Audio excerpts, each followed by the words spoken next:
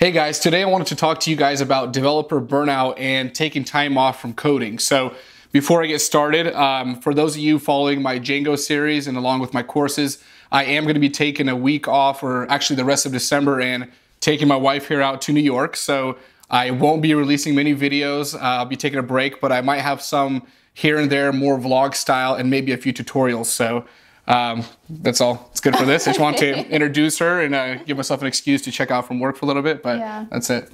Okay, so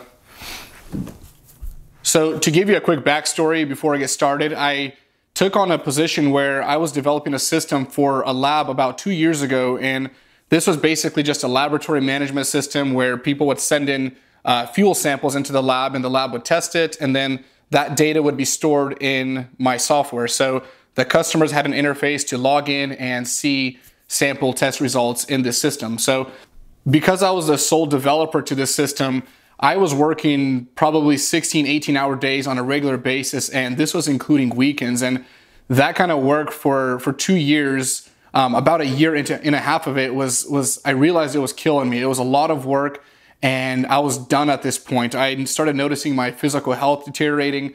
My relationships were suffering with my wife, with friends and family. I never made time to go out and hang out with anybody, and started noticing that I lost the passion that I had for programming. And when I started, I was sold on this. I thought this was the coolest thing in the world, and I realized that, and I was talking to my wife, that I started dreading waking up every morning and doing this, and I always thought I can work hours and hours and not even have a problem, but that eventual burnout did get to me, and this is going to happen to everybody that works these kind of hours. And I never made time to do things like study my own little interests, build my own side projects, and never made time for myself. And this is when I originally got into it. That's what I would do. I just loved researching things and building little side projects. So about 2 years into this, and this is actually about a month ago or 2 months ago, we reached an agreement with my boss that I would sell my software to him, and this has led to me just taking about a 6-month hiatus right now that I'm on,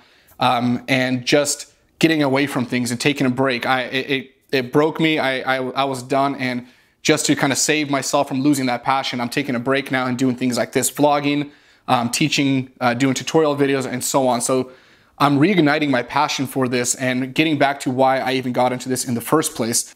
So to save myself from burning out right now, and this was I started this about a year into that process because I would work hours and hours without getting up from the computer. I started taking little walks. I started forcing myself to get physically active, and I'm a normally physically active person, but I would go weeks and completely forget to even take a walk. And I would start doing things like taking walks. I would take little breaks, force myself to end at a certain hour, and just step away from the computer and get away from screen time. So just getting some physical exercise was one way I would cope with this. And what this would do is actually, I realized that when I would step away, I would actually solve my problems faster. Ironically, when I stepped away from the computer, I would actually notice that I would work on a problem for about 2 hours, and I would just be working on this bug and I can't solve it.